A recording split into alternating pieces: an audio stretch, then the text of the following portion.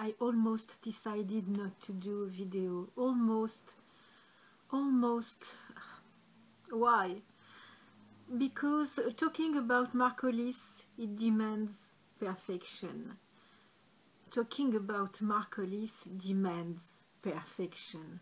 I didn't want to do a video to talk about him and not being prepared, not having worked seriously on the video. Not that I didn't want to do it, I absolutely wanted to do it. This morning I was very excited at the idea. I had an idea in mind. Actually, I have several ideas in mind. The problem is the state of mind I was at the end of the day. I spent really the day at the franchise tax board. I'm not going to explain to you what it is. It's related to taxes. Well, I'm not going to go in the details because it's crazy. It's really crazy. It's a shame. That's not the matter. It's just that when I am in situation like this related to taxes or difficulties in work or the immigration or things like that, it puts me in a state of mind which is absolutely the opposite of creation and inspiration.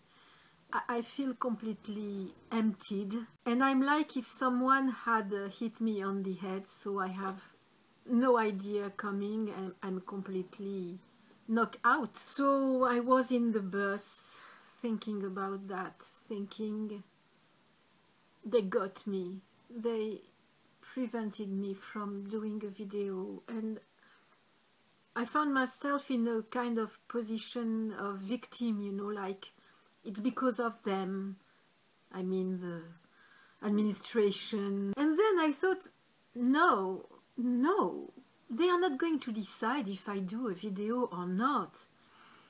And I decided, once I was at home, the time of the trip in the bus,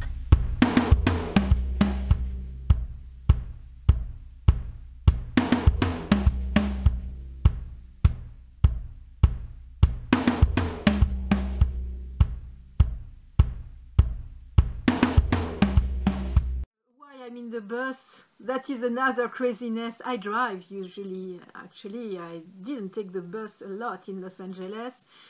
I took it today because it was direct to where I was going in the downtown, which is not the most beautiful place in Los Angeles. But I can't drive because I can't renew my driver's license because I'm waiting for my extension of stay.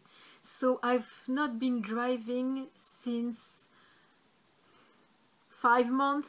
5 months without a car in Los Angeles, you imagine. Fortunately, I don't have to move a lot, but it's kind of complicated. Anyway, I'm not going to complain about that. Who cares? I never walked as much and it's very good for my health, so good for me.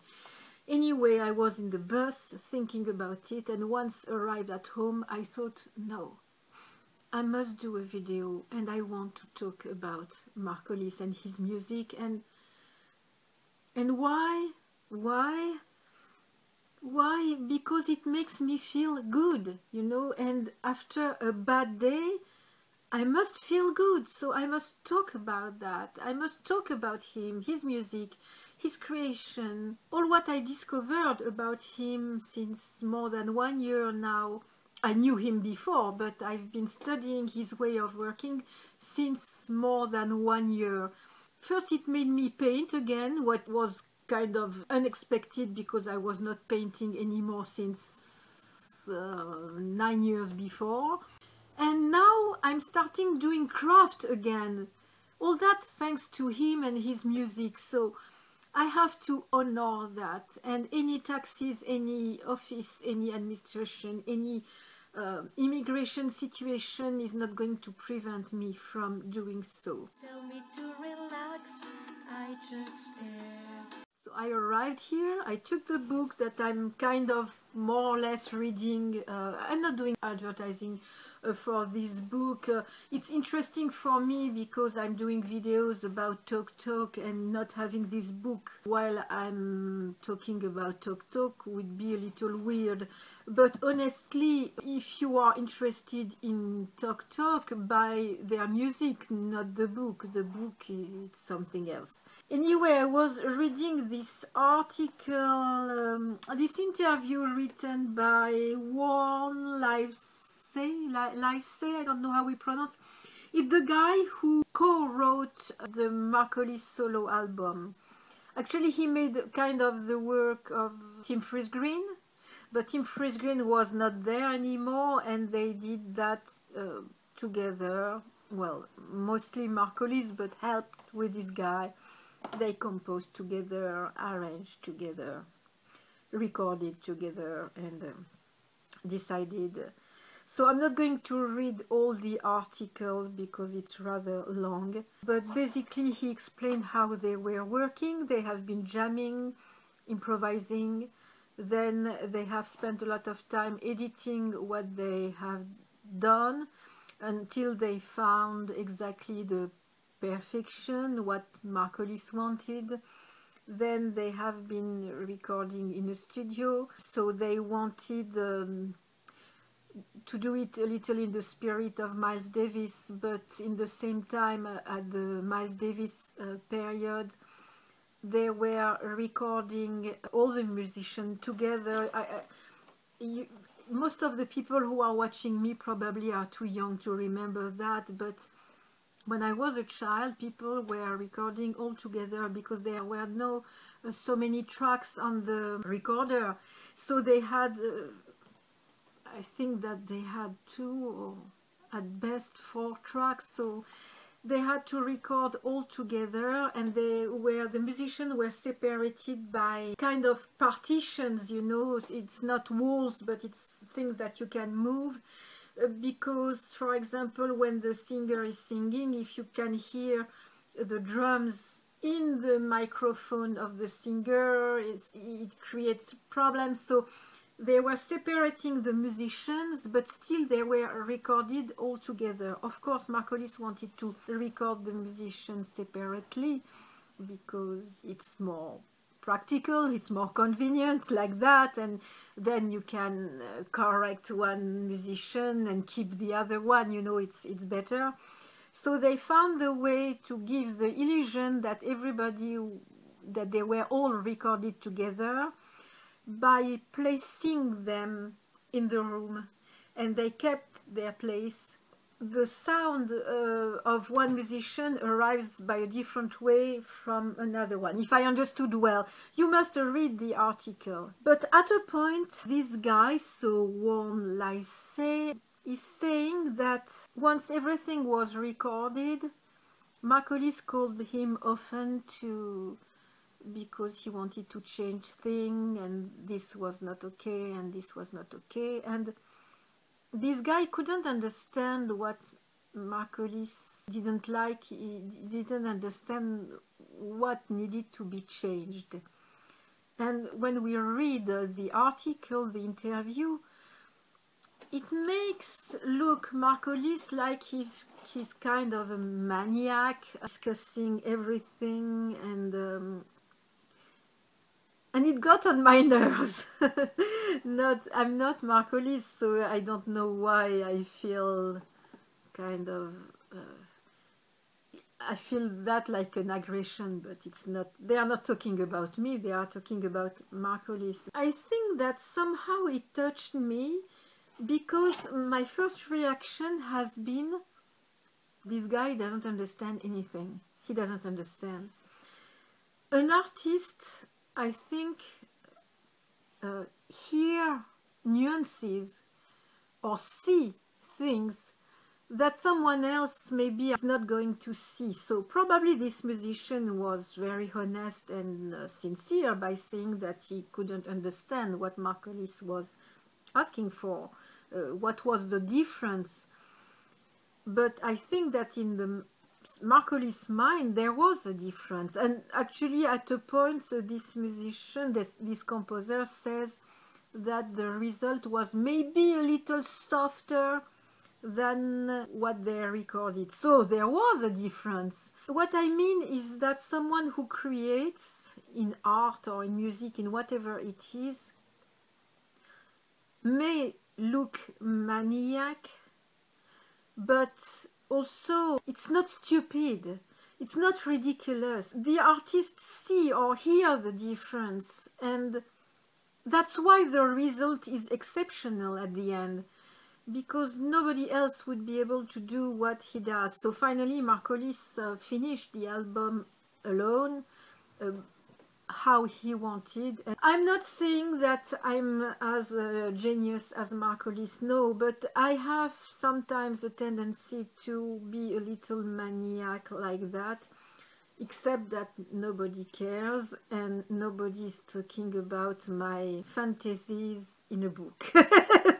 But when I read that, I felt kind of attacked, because that is something which could happen to me. So I thought, no, he's just a perfectionist.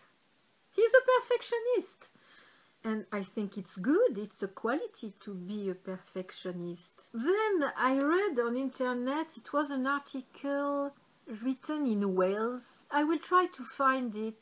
I think that I kept the link. If I find it, I will write the link below in the description box. The guy, the journalist, was saying something like, it's maybe not exactly that, but he was saying something like, Hollis is so perfectionist that he must probably be trying to find the perfect silence still now. That's why we get nothing. He was saying something like that. And, well, it's funny, it made me laugh. But in the same time, I started wondering, maybe that's right, maybe it's true. Maybe he's trying to find something perfect, and he can't find it, and that's why we have nothing. And then I started wondering, is perfection exactly good? Tonight I almost didn't make a video because I thought that talking about Hollis had to be perfect, and because of my quest of perfection I almost didn't do a video. Maybe it would have been better that I don't do a video, but I'm wondering if sometimes we must not also do things which are not especially relevant and not especially great, which are like drafts, you know, where it's not top notch, you know, but maybe it helps us to go to something more perfect. I'm not saying that all my videos are perfect, they are far from being perfect, they are just what I want. I managed to reach something, a vision that I have, which is probably far from being perfect for someone else, especially for the technical aspect, because I'm filming with a very bad camera, sometimes my phone, sometimes another camera, which is not really good. But I'm already glad that I have the possibility to film, and I think that it's chiefly what I say that is important. Later in time I maybe will be able to buy a better camera and the image will be better. Anyway, all that to say that I know that I'm not perfect, but I try to reach perfection. With this video today, the perfection is not here. I'm not even sure that what I'm talking about is really very interesting and relevant. I'm just sharing with you my mood today because it was kind of an incredible day when I spent like almost 6 hours in an office. For someone like me who is more, I would say, attracted to art and creation and inspiration, you imagine what are 6 hours in an office, in an administration office. It's a nightmare. It's violent, it breaks me down. I was not myself once outside of the building. I was kind of completely lost, and the world seemed to me absurd suddenly. In these trembling hands, my faith tells me to react. But I thought of the so many times that I didn't do my art because the day was not perfect, because I was not in the mood, because I had to be top or nothing at all. Till I'm finally left with the maze. So Marcolis in his creation has to be top or nothing at all. That's probably why we have nothing at all, because he thinks that he can't be top, on the top, at the top. And that's almost what I did today. I almost decided to, no, I'm not going to talk about Marcolis because it can only be perfect. But then I listened to this. I watched the Such a Shame video, as I always do when I feel bad. It's my life. And I thought, you know, it's not the most perfect album in his career. I mean, it's a very good album, but I would say that we can't say it's the best. They are all the best. They are all very good, and I'm wondering if the quality is not better and better and better with time concerning Marcolis. However, even if it's not perfect, I absolutely love this one. I have kind of emotional relationship with this album. It's my home. This album is my home. And when I listen to that, it's kind of if I was in the same day in two different worlds. Life on every face. The world of nightmare and the world of love.